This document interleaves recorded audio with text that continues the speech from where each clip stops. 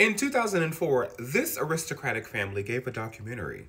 Meet Francis Fulford and his family. They became reality stars from 2 reality TV shows they were featured on.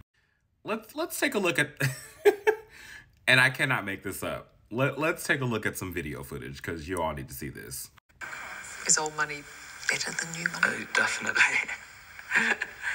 Because? You've only just got money. We've had it for ages. This is Francis Fulford, as I mentioned before, and he is the 23rd Lord of the Great Fulford. His ancestor received lands in the county of Devon as a reward during his time in the Crusades. I stumbled upon this, I'm going to call it a mockumentary because the things that they say, and I'm going to show you all exactly what I'm talking about, are something you would not expect, but that's enough information on him. Let's look at the next clip. The Fulfords live in what they call genteel poverty. That's what happens when you own an estate worth a cool £30 million, that's about $60 million, but don't have the money to fix anything.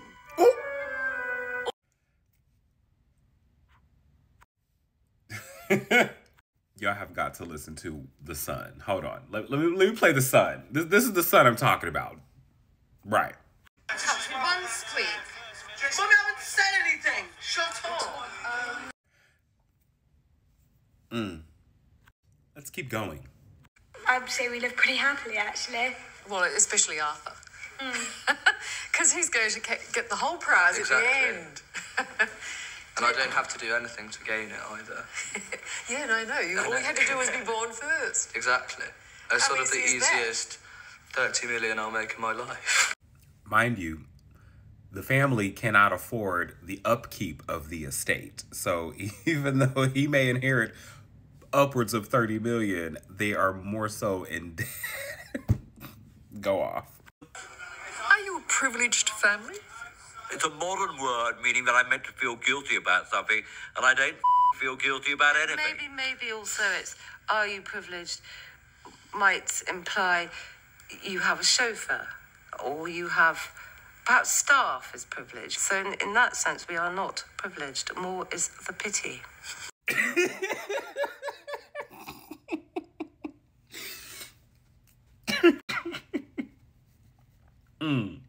They live on a 3,000-acre estate. All inherited money and property, didn't have to work a single moment. And because they can't afford staff, I can't make this up.